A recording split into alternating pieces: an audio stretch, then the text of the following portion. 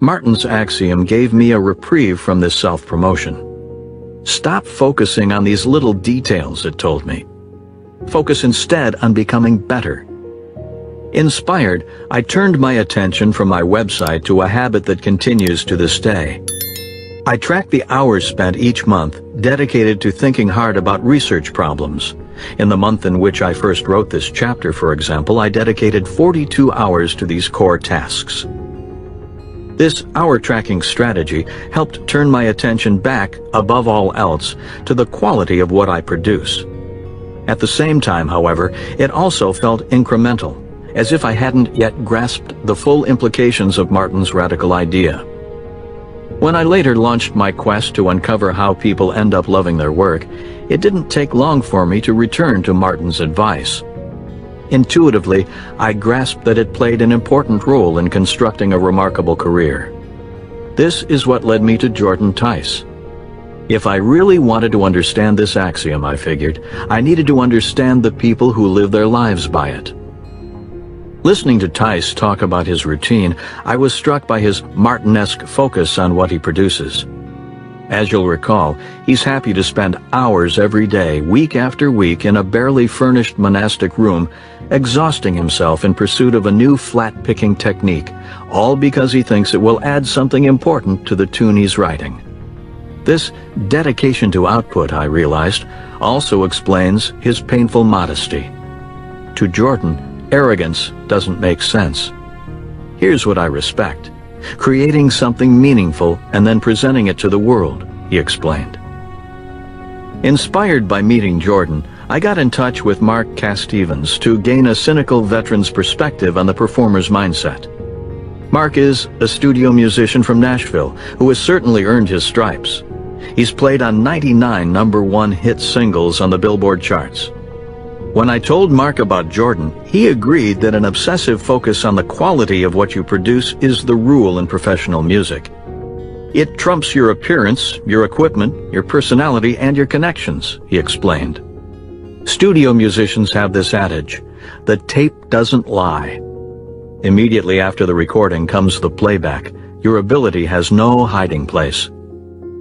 I like that phrase, the tape doesn't lie, as it sums up nicely what motivates performers such as Jordan, Mark, and Steve Martin.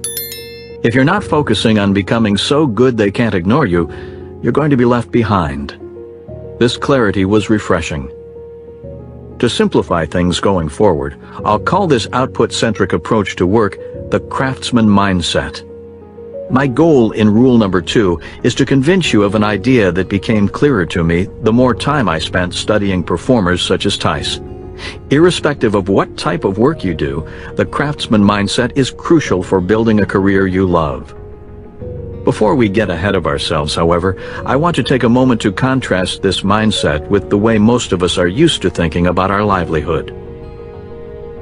After Kville, a mutual friend set up a meeting between Alex and Michael Eisner, who, fresh from leaving Disney, was looking to create a television comedy as his first project as an independent producer. Alex got the meeting because he was a former staff writer for a network show, but it was his Curb Your Enthusiasm script that convinced Eisner to ask him to write a pilot for his new idea. Eisner liked the pilot draft, and Alex went on to help him co-create the show, Glenn Martin DDS, which aired for 2 seasons as a flagship program for Nickelodeon's Nick at Night block. It was as Glenn Martin was winding down that Alex sold his pilot to USA and was staffed on one of their hit shows, Covert Affairs, the setting where I first introduced him to you. Alex's Capital. To understand Alex Berger's various breaks, you need to understand the career capital that enabled them. For example, it was certainly a big deal for Michael Eisner to ask Alex to help him create a show, but think about what this break required. At the time, Alex had been a staff writer for a network show and had a quality comedy spec script polished over many rounds of aggressive feedback in his portfolio. That's an important collection of capital. If you rewind the clock more and ask how Alex got a staff spot on Kville, you once again discover a capital transaction. He had already written and aired an episode of another network drama, Commander-in-Chief. another important collection of capital. Rewind the clock further and ask how Alex, as a lowly script assistant, got a script aired on Commander-in-Chief, and you encounter the writing skill he had developed over the previous years spent obsessively honing his craft. A period where he was often working on 3 or 4 scripts at a time, always seeking feedback for how he could make them better. The Alex Berger who first arrived in LA fresh out of college did not have this writing skill capital. By the time he was working for Commander-in-Chief, however, he was ready for his first major transaction. In this telling, the story of Alex's fast rise is not one of passion triumphing over setbacks. It's much less dramatic. Alex, the former debate champion, coolly assessed what career capital was valuable in this market. He then set out with the intensity once reserved for debate prep to acquire this capital as fast as possible. What this story lacks in pizzazz, it makes up in repeatability. There's nothing mysterious about how Alex Berger broke into Hollywood. He simply understood the value and difficulty of becoming good. The most desirable job in Silicon Valley.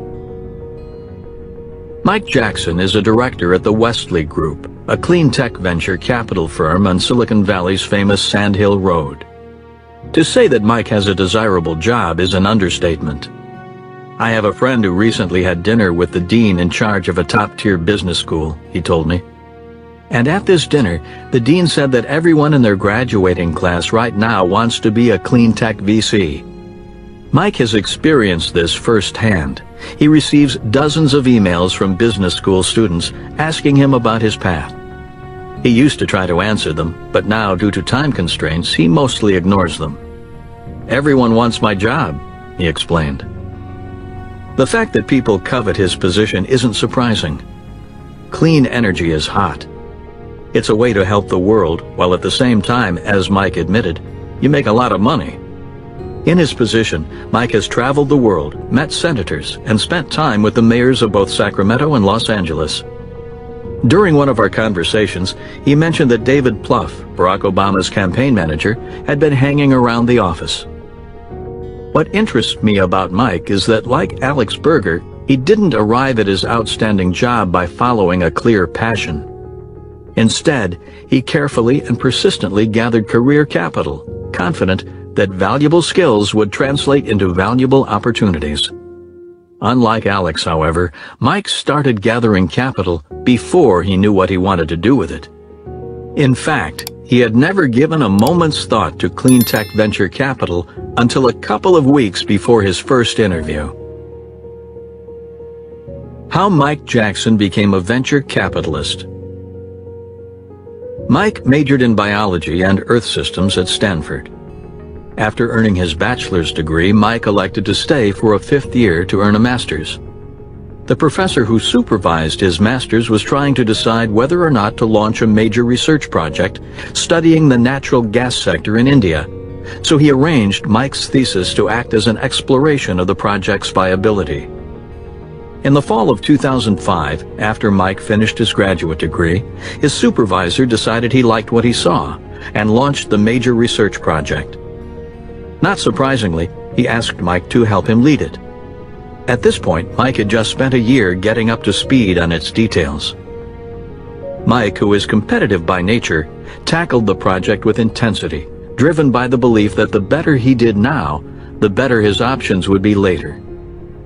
During this time, I traveled to India 10 times and to China 4 or 5 times, in addition to quite a bit of travel in Europe, he recalls. I met with the heads of major utilities, and I learned how the global energy market really works. When the project concluded in the fall of 2007, Mike and his professor held a major international conference to release and discuss the results. Academics and government officials from around the world attended. With the project complete, Mike had to decide what to do next. Of the many valuable skills he picked up from the project, one in particular was a deep understanding of how the international carbon market works. As part of this expertise, he learned that the United States had an obscure exchange known as the Renewable Energy Credits Market. Almost no one understood these things. It was a really fractured market with huge information asymmetry, he recalls. Being one of the few people who actually knew how this market worked, Mike decided to start a business. He called it Village Green. The idea was simple. You give money to Mike, he does complicated transactions that only he and a few other energy regulation wonks really understand. And then he offers you certification that you've purchased enough carbon offsets for your business to be deemed carbon neutral. Mike ran this business for 2 years along with a friend from Stanford and a rotating series of other partners. They were headquartered in a rental house not far from where he lived in San Francisco. The company never struggled to pay its expenses, but it also never became a thriving concern. So when the economy went sour in 2009, Mike and his partner decided to shutter it instead of hunkering down and trying to ride out the recession. We decided to get real jobs, is how Mike describes what happened next. Here's how the process unfolded. A stand-up comedian friend of Mike's had a girlfriend who was interviewing at a venture capital firm. She decided not to take the job, but recommended that they talk to Mike. She thought I would be a good fit for venture capital given my experience with my company, he said. Mike knew that he was not a good match for this technology-focused fund. I have no idea how to find the next Facebook, he told me, but I could tell you if a solar energy firm was probably going to make money. He figured, however, that since he had never been through a real job interview before, the experience would provide good practice. The interview was pretty low-key because we both realized early on I wasn't going to get this job, but we hit it off on a personal level, he recalls. At some point in the discussion, the venture capitalist had an idea. You know, you would be a good match for this clean tech fund that's starting up, he said. Why don't I introduce you to my friend over there? In the summer of 2009, Mike started a trial period as an intern at the Wesley Group. In October, they gave him a full-time position as an analyst, and soon after, he was promoted to associate. 2 years later, he became a director. When people ask me how I got my job, he now jokes, I tell them to make friends with a comedian. 3 disqualifiers for applying the craftsman mindset. Number 1. The job presents few opportunities to distinguish yourself by developing relevant skills that are rare and valuable. Number 2. The job focuses on something you think is useless or perhaps even actively bad for the world. Number 3. The job forces you to work with people you really dislike. A job with any combination of these disqualifying traits can thwart your attempts to build and invest career capital. If it satisfies the first trait, skill growth isn't possible. If it satisfies the second 2 traits, then even though you could build up reserves of career capital, you'll have a hard time sticking around long enough to accomplish this goal. John's job satisfied the first 2 traits, so he needed to leave. To give another example, as a computer scientist at MIT, which I was while writing this book, I got quite a few emails from Wall Street headhunters. They were hiring for jobs that provide plenty of room to develop skills, and they're not afraid to compensate you well for your time.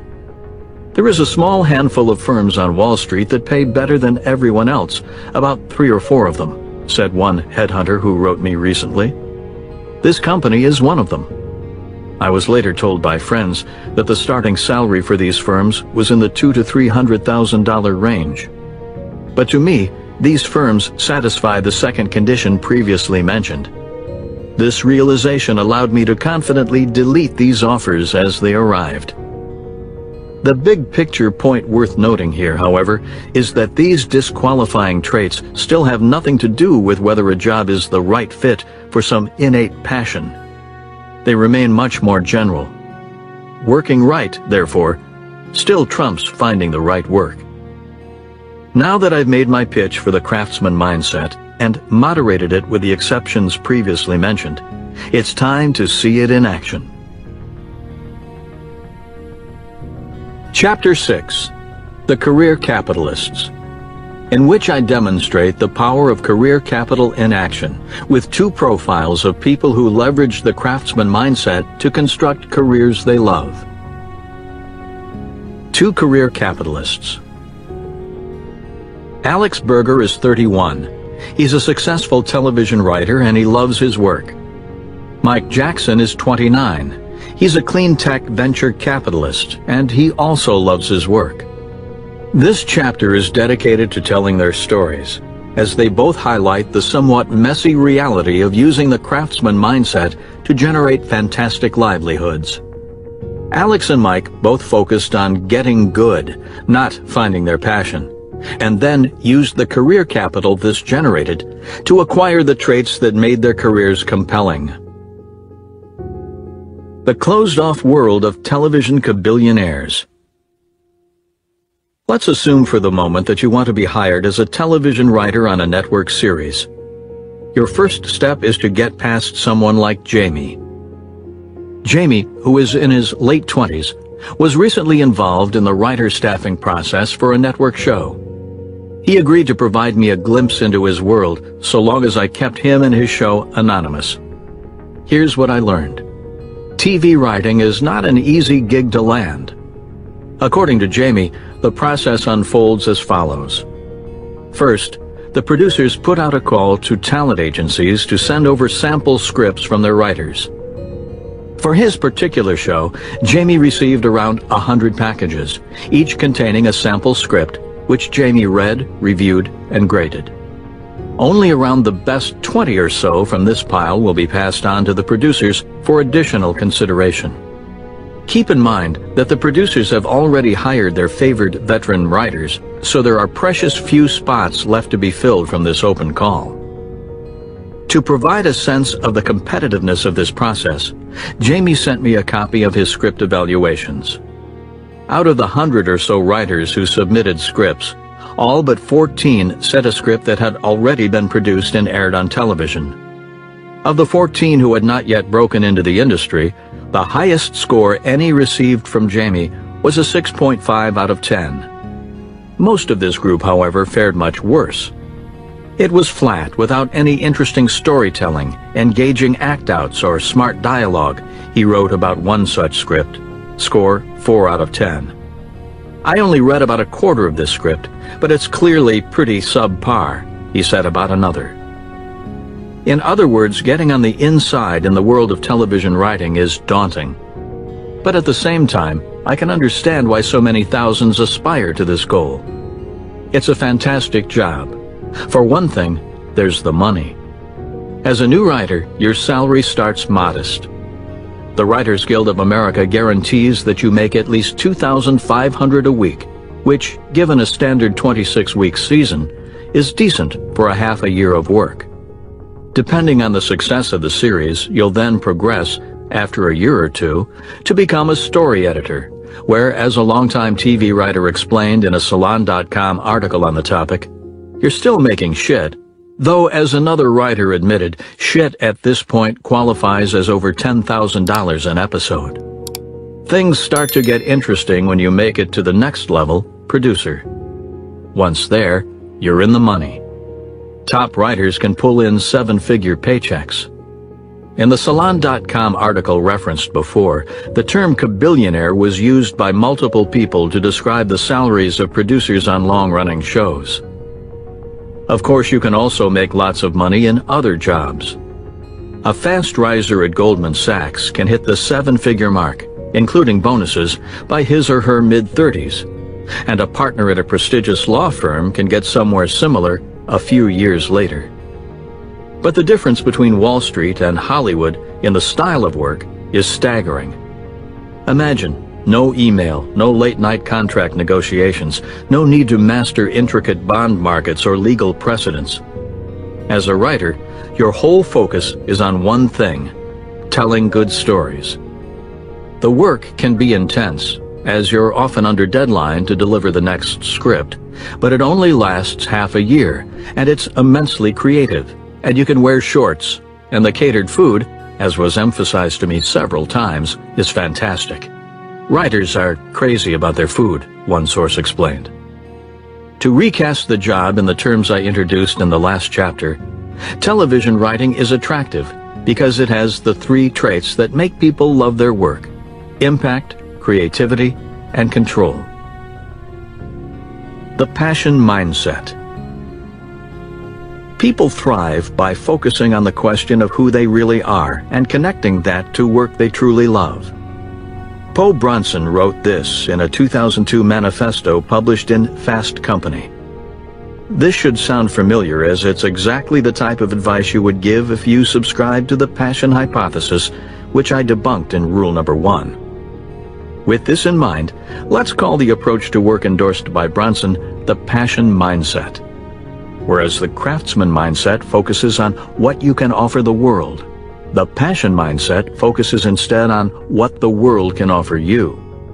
This mindset is how most people approach their working lives. There are 2 reasons why I dislike the passion mindset. That is, 2 reasons beyond the fact that, as I argued in rule number 1, it's based on a false premise. First, when you focus only on what your work offers you, it makes you hyper-aware of what you don't like about it, leading to chronic unhappiness. This is especially true for entry-level positions, which, by definition, are not going to be filled with challenging projects and autonomy. These come later. When you enter the working world with the passion mindset, the annoying tasks you're assigned, or the frustrations of corporate bureaucracy, can become too much to handle. Second, and more serious, the deep questions driving the passion mindset, who am I and what do I truly love, are essentially impossible to confirm. Is this who I really am? And do I love this? Rarely reduced to clear yes or no responses. In other words, the passion mindset is almost guaranteed to keep you perpetually unhappy and confused, which probably explains why Bronson admits, not long into his career seeker epic, What Should I Do with My Life?, that the one feeling everyone in this book has experienced is of missing out on life. Adopting the craftsman mindset. To summarize, I presented 2 different ways people think about their working life. The first is the craftsman mindset, which focuses on what you can offer the world. The second is the passion mindset, which instead focuses on what the world can offer you. The craftsman mindset offers clarity, while the passion mindset offers a swamp of ambiguous and unanswerable questions. As I concluded after meeting Jordan Tice, there's something liberating about the craftsman mindset. It asks you to leave behind self-centered concerns about whether your job is just right, and instead put your head down and plug away at getting really damn good. No one owes you a great career, it argues. You need to earn it, and the process won't be easy. With this in mind, it's only natural to envy the clarity of performers like Jordan Tice. But here's the core argument of rule number 2. You shouldn't just envy the craftsman mindset, you should emulate it. In other words, I'm suggesting that you put aside the question of whether your job is your true passion, and instead turn your focus toward becoming so good they can't ignore you. That is, regardless of what you do for a living, approach your work like a true performer. This shift in mindset proved an exciting development in my own quest. But as I discovered, it comes more easily for some than for others. When I began exploring the craftsman mindset on my blog, some of my readers became uneasy. I noticed them starting to home in on a common counter-argument, which I should address before we continue. Here's how one reader put it. Tice is willing to grind out long hours with little recognition, but that's because it's in service to something he's obviously passionate about and has been for a long time. He's found that one job that's right for him. I've heard this reaction enough times to give it a name, the argument from pre-existing passion. At its core is the idea that the craftsman mindset is only viable for those who already feel passionate about their work, and therefore it cannot be presented as an alternative to the passion mindset. I don't buy it. First, let's dispense with the notion that performers like Jordan Tice or Steve Martin are perfectly secure in their knowledge that they've found their true calling. If you spend any time with professional entertainers, especially those who are just starting out, one of the first things you notice is their insecurity concerning their livelihood. Jordan had a name for the worries about what his friends are doing with their lives, and whether his accomplishments compare favorably. The cloud of external distractions. Fighting this cloud is an ongoing battle. Along these lines, Steve Martin was so unsure during his decade-long dedication to improving his routine that he regularly suffered crippling anxiety attacks. The source of these performers' craftsman mindset is not some unquestionable inner passion, but instead something more pragmatic. It's what works in the entertainment business. As Mark Stevens put it, the tape doesn't lie. If you're a guitar player or a comedian, what you produce is basically all that matters. If you spend too much time focusing on whether or not you found your true calling, the question will be rendered moot when you find yourself out of work. Second, and more fundamental, I don't really care why performers adopt the craftsman mindset. As I mentioned earlier, their world is idiosyncratic, and most of what makes them tick doesn't generalize. The reason I focused on Jordan's story is that I wanted you to see what the craftsman mindset looked like in action. In other words, forget why Jordan adopted this mindset, and notice instead how he deploys it. In the next chapter, I will argue that regardless of how you feel about your job right now, adopting the craftsman mindset will be the foundation on which you'll build a compelling career. This is why I reject the argument from pre-existing passion, because it gets things backward. In reality, as I'll demonstrate, you adopt the craftsman mindset first, and then the passion follows. By the time I met him, Alex Berger had managed to break into this elite world. He had recently sold a pilot to USA Network. To sell a pilot is to sell an idea. You sit down in a room with 3 or 4 executives from the network and spend 5 minutes pitching your vision. At a cable network like USA, these executives will hear about 15 to 20 such pitches a week. They then retreat to a staff meeting and choose 3 or 4 to actually buy. Alex's idea was one of the 4 they bought that week. Alex has a few more hurdles to leap before his show makes it on the air at USA, but selling a pilot by itself is seen as impressive in the industry, a mark that you know what you're doing. As if to emphasize this impressiveness, one of the executives at USA who liked Alex's work helped staff him on an already running show, the hit spy drama Covert Affairs, so that he'd have something to do while waiting for the pilot decisions to be made. Not that Alex needed the boost to his reputation. He had already written and aired episodes for 3 different shows leading up to this point. His latest gig was on the stop-motion comedy Glenn Martin DDS, which he had co-created with Michael Eisner and had run for 2 seasons. In other words, there's no doubt that Alex is an established writer in an industry that allows few through its gates. The question is, how did he do it? How Alex Berger broke into Hollywood. What makes television a hard industry to crack is the fact that it's a winner-take-all market. There's only one type of career capital here, the quality of your writing, and there are thousands of hopefuls trying to gain enough of this capital to impress a very small group of buyers. In this respect, however, Alex had an advantage. At Dartmouth College, he had been a debater, and a damn good one at that. In 2002, his 2-man team arrived at the National Debate Tournament with the country's highest rank. Alex then went on to win the Best Speaker prize at the tournament. In debate, as in television writing, there is no mystery about what separates good from bad. The scoring system is specific and known. To become the country's best debater, therefore, Alex had to master the art of continual improvement. Hearing the story of how he then went on to succeed in Hollywood convinced me that it was exactly this skill that fueled his fast rise. When Alex made the decision to move to Hollywood, his logic, in typical debater fashion, was airtight. I figured I could always apply to law school, he recalled thinking, but realistically this would be my only chance to try out writing. Alex admits that when he first moved west, he wasn't even sure what his goals were. I had a number of things I wanted to do, but didn't know what they meant. I thought I wanted to be a network executive, for example, but had no idea what that involved. I thought I might be a TV writer, but didn't know what that meant either. This was not a classic case of the young man building the courage to follow his unmistakable passion. When Alex first arrived in LA, he took a job as website editor for the National Lampoon. Once there, he discovered that the Lampoon was also interested in television production. Drawing from the adage, "Write what you know," Alex pitched them Master Debaters, a show that required comedians to debate humorous topics in front of a panel of judges.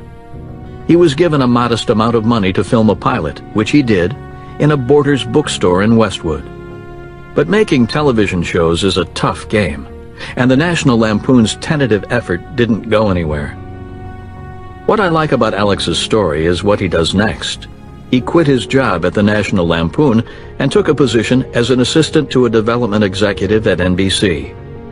It's here that I see Alex's debater instincts stir back to life. The National Lampoon was too far to the periphery of the industry to teach him what it takes to succeed. By accepting an assistant position, he threw himself into the center of the action, where he could find out how things actually work. It didn't take long for Alex to discover what allows some writers to succeed in catching the attention of a network while so many others fail. They write good scripts, a task that's more difficult than many imagine. Spurred by this insight, Alex turned his attention to writing, lots of writing. During the 8 months he spent as an assistant, he dedicated his nights to working on a trio of different writing projects. First, before Alex left the National Lampoon, they had optioned his Master Debaters idea to VH1. While an assistant, Alex was still polishing the script for the VH1 version of the pilot. In the end, like most pilots, nothing ever came of the VH1 option. At the same time, he was working on a pilot for an unrelated show along with a producer he had met at the Lampoon. And on his own, he was writing a screenplay about his life growing up in Washington, D.C. "I might finish writing at 2 or 3 a.m., then have to leave at 8 the next morning to get back to my job at NBC on time," Alex recalls. It was a busy period. After 8 months as an assistant, Alex heard about a job opening for a script assistant on Commander-in-Chief, a West Wing copycat helmed by Gina Davis. He jumped at the chance to observe professional TV writers up close, even though it was still a low-level position. On the side, he also added to his portfolio a spec script in progress for the HBO series Curb Your Enthusiasm, aggressively seeking feedback on his early drafts. "I thought I needed more samples to get work," he recalls. While working as a script assistant for Commander-in-Chief, Alex started to pitch episode ideas to the room. One of the privileges of being a script assistant is that you can always get a quick consideration of your pitch. Not long before the show was canceled, he finally caught the attention of the room with an episode idea about lost missiles from a plane crash in Pakistan and the political fallout of a gay commitment ceremony. Working with Cynthia Cohen, one of the staff writers on the show, he produced a draft of the episode. "For those with free TiVo space, I recommend giving the thumbs up to a groundbreaking episode of Commander-in-Chief this Thursday at 10, Alex wrote in an email to friends around this time. Why groundbreaking, you ask? Because within the first 10 minutes, for the first time in the history of network television, the words Alex and Burger will appear, in succession mind you, just underneath the words written by. With his first produced television script now in hand, things began to move quickly for Alex. After Commander-in-Chief was canceled, he took another low-level job, this time working with the producer Jonathan Lisco in the run-up for his new show, K-ville, a post-Katrina New Orleans drama being developed for Fox. Given his writing credit, however, and a collection of increasingly polished spec scripts, this job became an informal tryout for Alex. He was given the chance to impress Lisco, which he did. When a spot opened on the writing staff for K-ville, it was given to Alex, his first official position as a staff writer. He went on to write and air 2 episodes before the show was canceled. Chapter 5. The Power of Career Capital, in which I justify the importance of the craftsman mindset by arguing that the traits that make a great job great are rare and valuable, and therefore, If you want a great job, you need to build up rare and valuable skills, which I call career capital, to offer in return. The economics of great jobs. In the last chapter, I offered a bold proposition. If you want to love what you do, abandon the passion mindset. What can the world offer me? And instead, adopt the craftsman mindset. What can I offer the world? My argument for this strategy starts with a simple question. What makes a great job great? In exploring this question, it helps to get specific. In rule number 1, I provided several examples of people who had great jobs and loved what they do, so we can draw from there. Among others, I introduced Apple founder Steve Jobs, radio host Ira Glass, and master surfboard shaper Al Merrick. Using this trio as our running example, I can now ask what it is specifically about these 3 careers that makes them so compelling. Here are the answers that I came up with. Traits that define great work. Creativity. Ira Glass, for example, is pushing the boundaries of radio and winning armfuls of awards in the process. Impact. From the Apple II to the iPhone, Steve Jobs has changed the way we live our lives in the digital age. Control. No one tells Al Merrick when to wake up or what to wear. He's not expected in an office from 9 to 5. Instead, his Channel Island Surfboards factory is located a block from the Santa Barbara beach, where Merrick still regularly spends time surfing. Jake Burton Carpenter, founder of Burton Snowboards, for example, recalls how negotiations for the merger between the 2 companies happened, while he and Merrick waited for waves in a surf lineup. This list isn't comprehensive, but if you consider your own dream job fantasies, you'll likely notice some combination of these traits. We can now advance to the question that really matters. How do you get these traits in your own working life? One of the first things I noticed when I began to study this question is that these factors are rare. Most jobs don't offer their employees great creativity, impact, or control over what they do and how they do it. If you're a recent college graduate in an entry-level job, for example, you're much more likely to hear, "Go change the water cooler," than you are, "Go change the world." By definition, we also know that these traits are valuable, as they're the key to making a job great. But now we're moving into well-trod territory. Basic economic theory tells us that if you want something that's both rare and valuable, you need something rare and valuable to offer in return. This is Supply and Demand 101. It follows that if you want a great job, you need something of great value to offer in return. If this is true, of course, we should see it in the stories of our trio of examples, and we do. Now that we know what to look for, this transactional interpretation of compelling careers becomes suddenly apparent. Consider Steve Jobs. When Jobs walked into Paul Terrell's bite shop, he was holding something that was literally rare and valuable, the circuit board for the Apple I, one of the more advanced personal computers in the fledgling market at the time. The money from selling 100 units of that original design gave Jobs more control in his career. But in classic economic terms, to get even more valuable traits in his working life, he needed to increase the value of what he had to offer. It's at this point that Jobs' ascent began to accelerate. He takes on $250,000 in funding from Mark Markula and works with Steve Wozniak to produce a new computer design that is unambiguously too good to be ignored. There were other engineers in the Bay Area's homebrew computer club culture who could match Jobs and Wozniak's technical skill. But Jobs had the insight to take on investment and to focus this technical energy toward producing a complete product. The result was the Apple II, a machine that leaped ahead of the competition. It had color graphics. The monitor and keyboard were integrated inside the case. The architecture was open, allowing rapid expansion of memory and peripherals, such as the floppy disk, which the Apple II was the first to introduce into mainstream use. This was the product that put the company on the map and that pushed Jobs from a small-time entrepreneur into the head of a visionary company.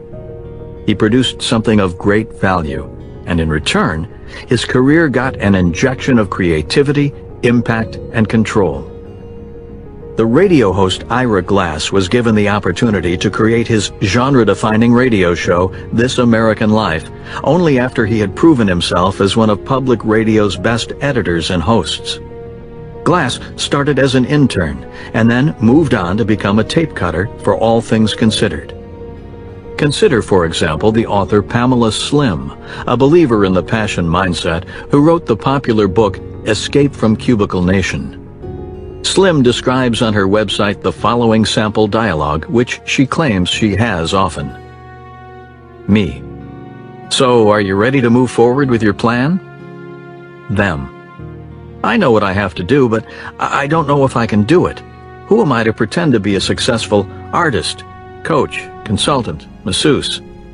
What if everyone looks at my website and laughs hysterically that I would even consider selling my services?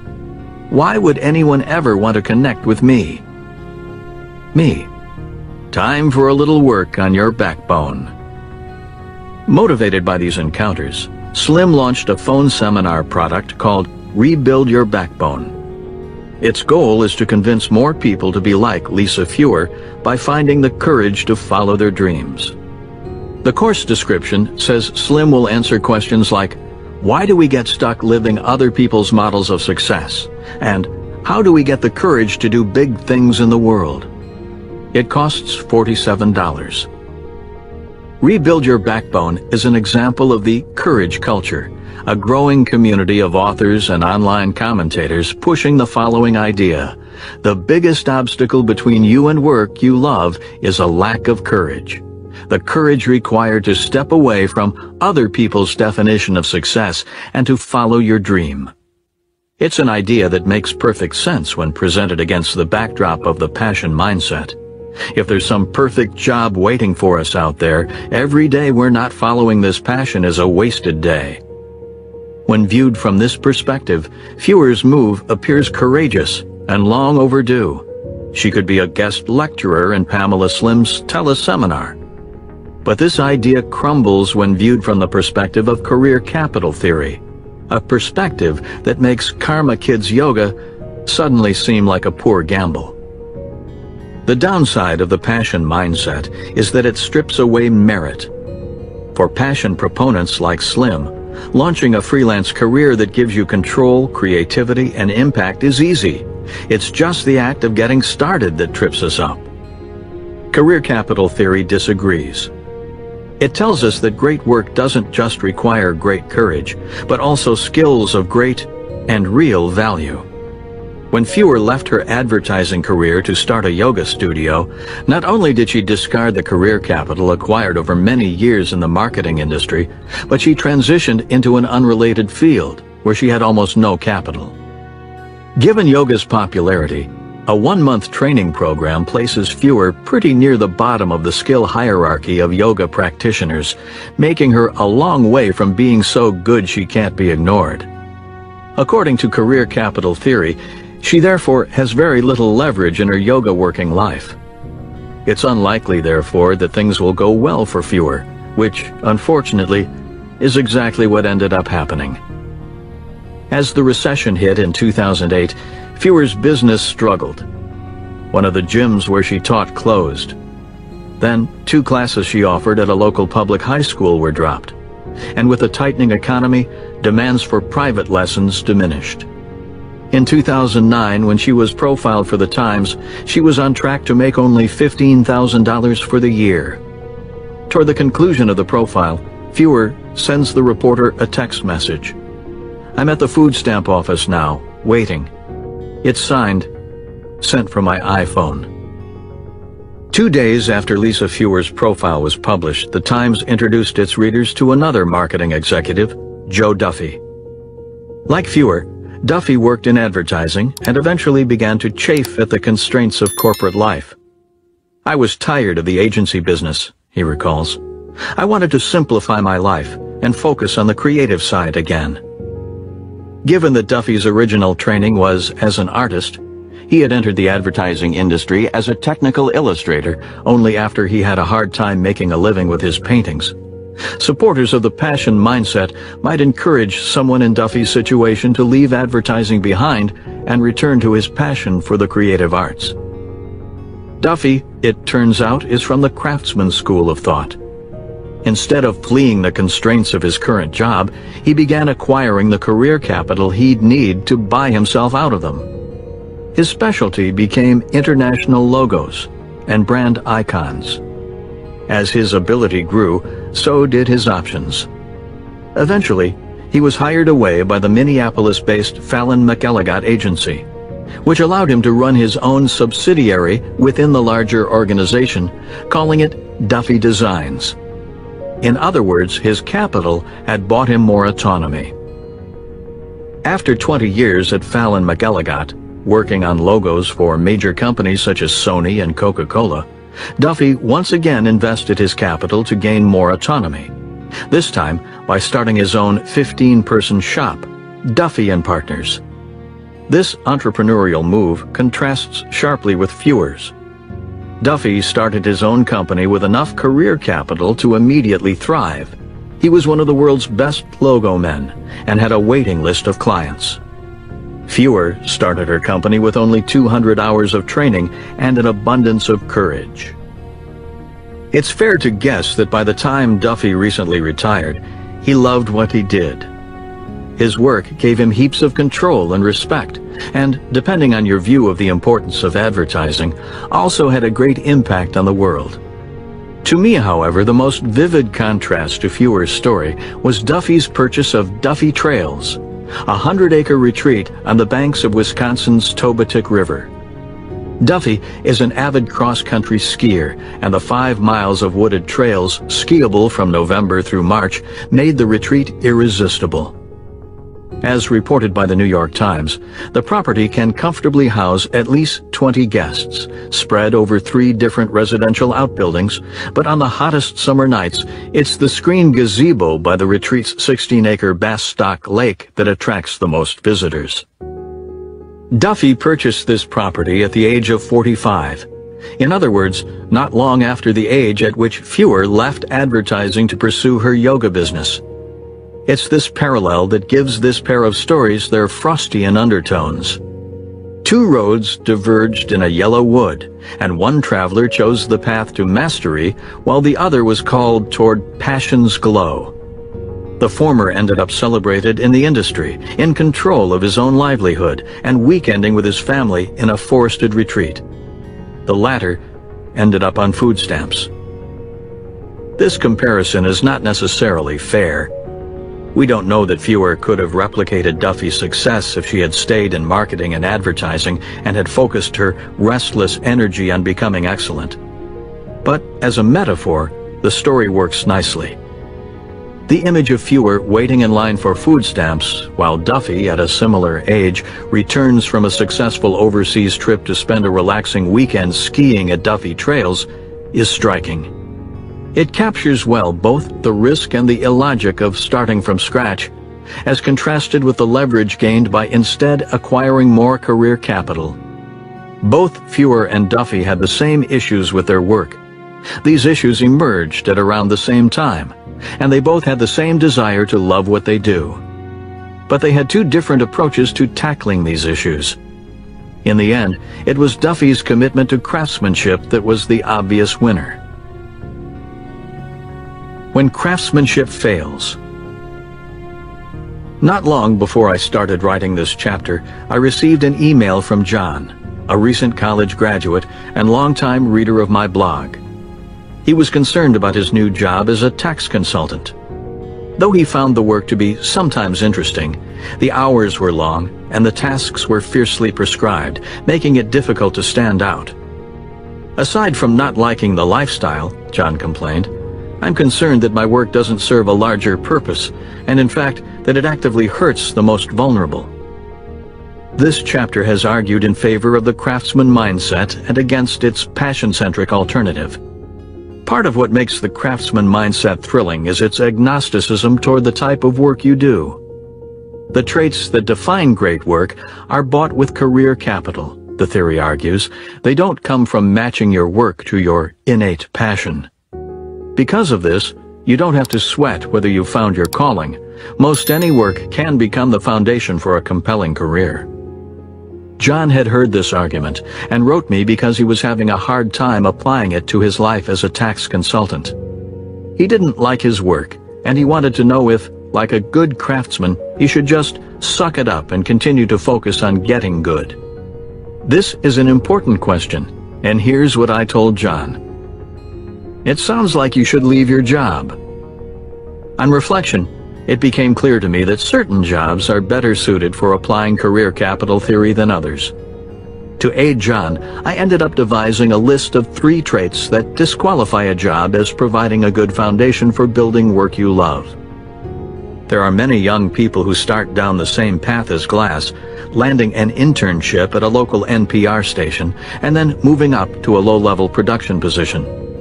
But Glass began to break away from the pack when he turned his focus on making his skills more rare and more valuable. The crispness of his segment editing eventually gained him the opportunity to host a few of his own segments on air. And even though Glass has a voice that mocks everything sacred about what a radio personality should sound like, he began to win awards for his segments. It's possible that a latent natural talent for editing may be playing a role here. But recall from rule number 1 that Glass emphasizes the importance of the hard work required to develop skill. All of us who do creative work, you get into this thing and there's like a gap. What you're making isn't so good, okay? It's trying to be good, but it's just not that great, he explained in an interview about his career. The key thing is to force yourself through the work, force the skills to come. That's the hardest phase, he elaborated in his Road Trip Nation session. In other words, this is not the story of a prodigy who walked into a radio station after college and walked out with a show. The more you read about Glass, the more you encounter a young man who was driven to develop his skills until they were too valuable to be ignored. This strategy worked. After the success of his short segments for All Things Considered, Glass was tapped to co-host a string of different local shows produced out of Chicago's WBEZ station, further increasing the value of his skills. In 1995, when the station manager at WBEZ decided to put together a free-form show with an eye toward national syndication, a show called This American Life, Glass was at the top of his list. His career today is rich with creativity, impact, and control. But when you read his story, the economic undertones are unmistakable. Glass exchanged a collection of hard-won, rare, and valuable skills for his fantastic job. With Al Merrick, not surprisingly, we get the same style of story.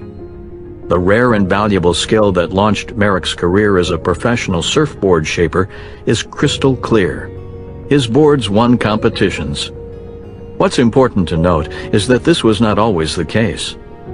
Merrick picked up the trade of fiberglass shaping from his years spent as a boat builder, and he knew about surfing from his own on-again, off-again relationship with the sport, but it took an abundance of hard work to get his board crafting skills to the place where they were valuable. Starting out, a lot of time you're afraid that you're going to be a failure, that this guy you're making a board for is a world champion and his boards won't be working right, he recalled in his Road Trip Nation session. It just makes me work harder and try harder to accomplish what I'm trying to accomplish with a surfboard. Having an office a block from the beach with the freedom to take off to surf on a moment's notice sounds great, but it's not the type of job that is just being handed out.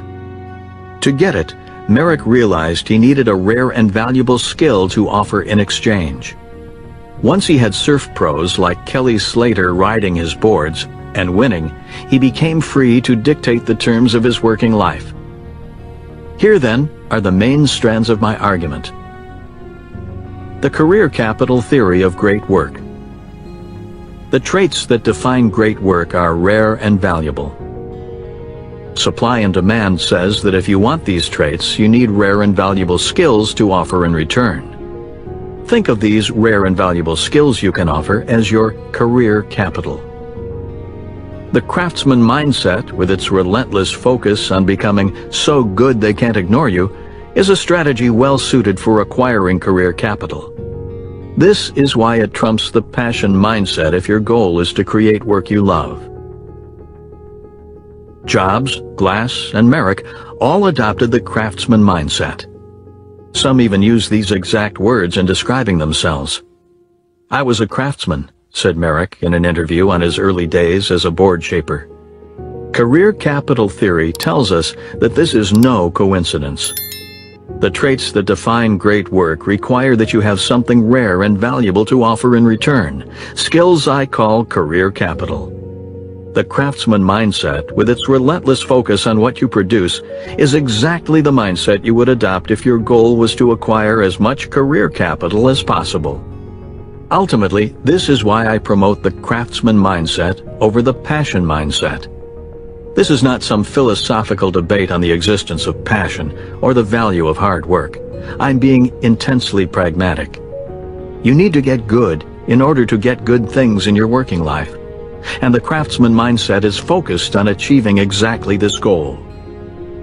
But there is, I must admit, a darker corollary to this argument. The passion mindset is not just ineffective for creating work you love. In many cases, it can actively work against this goal, sometimes with devastating consequences. From courage to food stamps.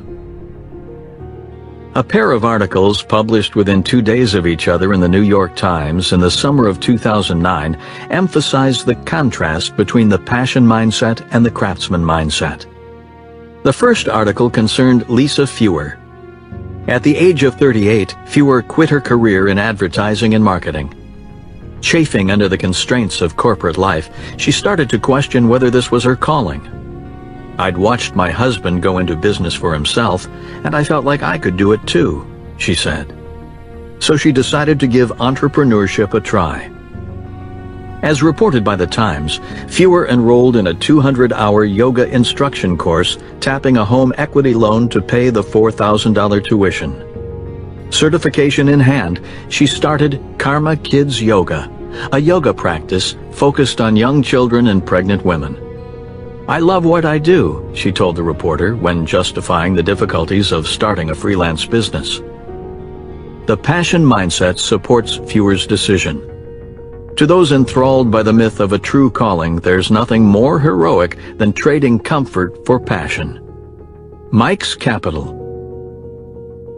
Mike Jackson leveraged the craftsman mindset to do whatever he did really well, thus ensuring that he came away from each experience with as much career capital as possible. He never had elaborate plans for his career. Instead, after each working experience, he would stick his head up to see who was interested in his newly expanded store of capital, and then jump at whatever opportunity seemed most promising. One could argue that luck also played an important role in Mike's story. He was, for example, lucky to find a personal connection to a venture capitalist, and then to hit it off when they met in person. But these types of small breaks are common. What mattered most in Mike's story is that once he stumbled through the door, his career capital went to work, getting him a fantastic job offer. If you spend time around Mike, you quickly realize how serious he is about doing what he does well. It's true that he now loves his work, but he's still quick to turn the conversation back to how he approaches it. As you'll learn more about in the next chapter, Mike literally tracks every hour of his day down to quarter-hour increments on a spreadsheet. He wants to ensure that his attention is focused on the activities that matter. "It's so easy to just come in and spend your whole day on email," he warned. On the sample spreadsheet he sent me, he allots himself only 90 minutes per day for email. The day before we last spoke, he had only spent 45. This is a man who is serious about doing what he does really well. In the end, Mike's focus on capabilities over callings obviously paid off. He has a fantastic job, but it was one that required a fantastic store of career capital to be offered in exchange. Chapter 7. Becoming a Craftsman, in which I introduce deliberate practice, the key strategy for acquiring career capital, and show how to integrate it into your own working life. Why is Jordan Tice a better guitar player than me? Jordan Tice and I both started playing guitar at the age of 12. After receiving my first guitar, I formed a band, and several months later performed my first concert, a reduced-speed interpretation of Nirvana's All Apologies, played to polite applause at the Tollgate Grammar School's 6th grade talent show. After this, I got serious. I took lessons throughout junior high school and high school. I played every day, sometimes rocking blues solos to Hendrix recordings for hours at a time. My band, which had the questionable name of Rocking Chair, played around a dozen shows a year, festivals, parties, competitions, anywhere really that people would allow us to set up our equipment. We once played a gig in a graveyard facing a parking lot. Our drummer's mom videotaped it. When she pans the camera from our setup in front of the graves to the lot, you realize that the crowd consists of no more than a dozen people on folding chairs. She still finds it funny to play this tape. By the time I graduated high school, I could play from a repertoire of hundreds of songs, ranging from Green Day to Pink Floyd. In other words, I had reached the level of expertise you would expect from someone who had played an instrument seriously for the last 6 years. But this is what I find fascinating. Compared to Jordan Tice's ability at this same age, I was mediocre. Jordan picked up guitar at the same point in his life as I did. But by the time he graduated high school, he had been touring the Mid-Atlantic with a group of professional bluegrass musicians and had signed his first record deal. When I was in high school, the acoustic group Nickel Creek was thought of admiringly by my grade's music snobs as Dave Matthews for cool people. When Jordan was in high school, he regularly played gigs with their bass player, Mark Schatz. The question hanging over this comparison is why, even though we had both played seriously for the same amount of time, did I end up an average high school strummer, while Jordan became a star?